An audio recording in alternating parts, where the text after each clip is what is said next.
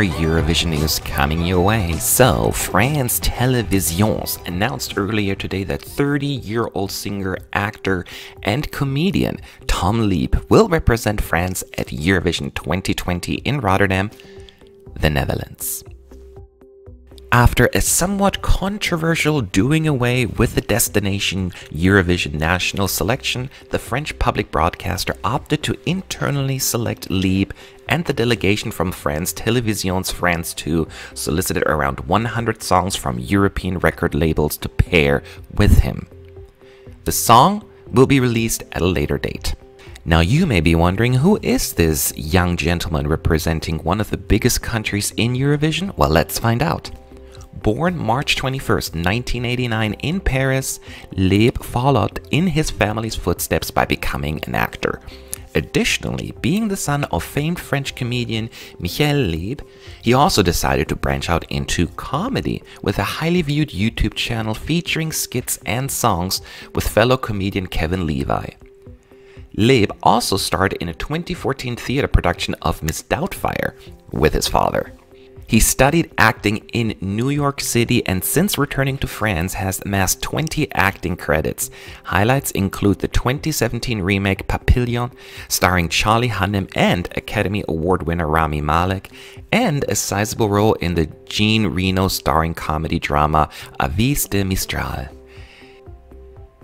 Eventually, Leeb branched out into music as well, having a hit single in 2018 with Are We Too Late? Go ahead and fly again, 'cause everything I see already. He released his debut album, Recollection, towards the end of 2019, so very recently. This is what Leeb had to say about his participation. The Eurovision Song Contest is an iconic and unifying event. I am so proud to representing France and I can't wait to live this experience with you all. Though France has won Eurovision 5 times, their last victory came in 1977, so more than 40 years ago, 43 to be exact.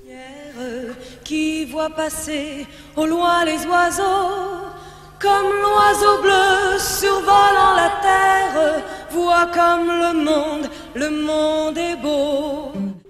Last year, Bilal Hassani, who won Destination Eurovision, finished 16th at Eurovision 2019 in Tel Aviv, Israel.